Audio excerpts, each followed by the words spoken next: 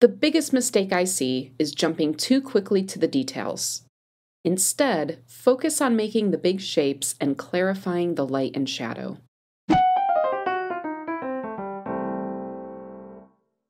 For this drawing, I'm using some gray paper, some white and black charcoal pencils, vine charcoal, and a stick of compressed charcoal. First of all, if you can, try to put your still life right next to your drawing. This means you don't have to memorize what you saw as much because your drawing and the object are right next to each other. Then make sure you have a clear light and shadow. I use a box to limit the amount of light in the room, and then I use this little flexible clamp light to illuminate the object.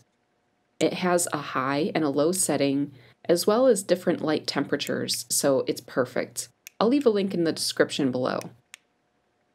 Learning how to reduce complex shapes into simple geometric forms is essential to get the proportion of your drawing planned out. It can take a while to get comfortable with drawing a big blocky shape instead of going straight to the curves and details you see in front of you, but it helps prevent a lot of erasing and heartache down the line.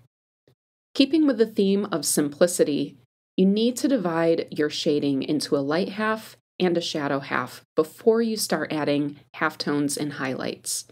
If you don't start with and maintain this basic separation, your drawing will become over-rendered, which can make forms look distorted, overly chiseled, dirty, or squishy. Notice that with just simple light and shadow separation, though, you instantly understand the volume of an object. This is what we really want. Now that you have a big form with the overall volume defined, don't just start drawing little lines and details over the top. Continue with the idea of working bigger to smaller shapes and begin carving into your big shape to gradually make it more specific. Try not to hurry to the details or look too much at surface textures. Focus on the shape or form of the thing first. When you're adding shading to your base of light and shadow, really imagine you're a sculptor building large forms with your marks. Think about making a light area look round instead of thinking about the outlines of the different features on that form. If you can get a surface to look like it has depth, you can then use the same principles to add the small forms and only add details right at the very end.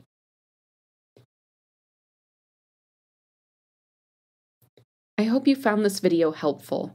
Thanks for watching, and check out these other drawing videos if you want to learn more. And don't forget to check out my free sketching mini course.